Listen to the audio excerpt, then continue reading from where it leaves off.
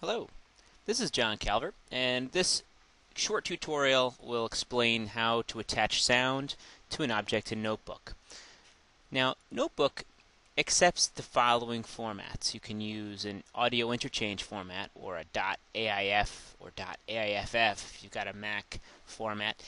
It also takes the standard MP3 file, which is nice, and WAV files and window medias files. So those are the sound files that you can use in Smart Notebook. If you got one of those, you're in good shape. Now what I did was I actually took a sound file of applause from soundsnap.com. SoundSnap is a really great place to find open source, free, royalty-free sounds of high quality, and they sort them very nicely for you, and they even provide some rating function. So you can sort sounds by number of downloads or popularity, all of those things. Like anything else, though, I probably wouldn't use this directly with students. Use it for students, because there are some things like bodily functions, for instance, that you might not find appropriate in the classroom. Okay, so back to Notebook.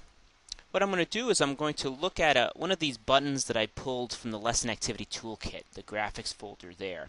And when I select it, I notice I've got that down pointing arrow. Of course, I'm going to click that because everything you can do to an object can be found in that menu. And I'm going to go down to Sound. So once I click Sound, I get this Insert Sound dialog box that comes up. The first thing I'm going to do is select Browse.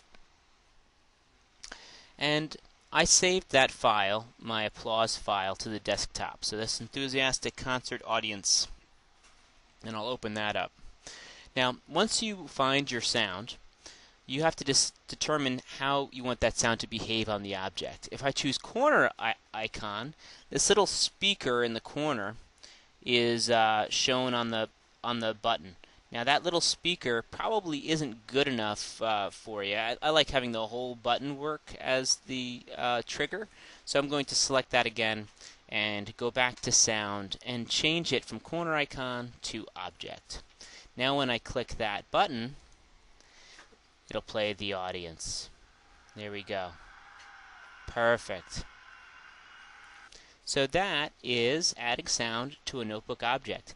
I used SoundSource. I used SoundSnap to find my audio file, but you could have just as easily recorded it yourself in Audacity.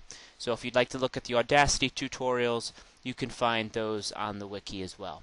Thank you very much. Have fun making those multimodal Smart Notebook files.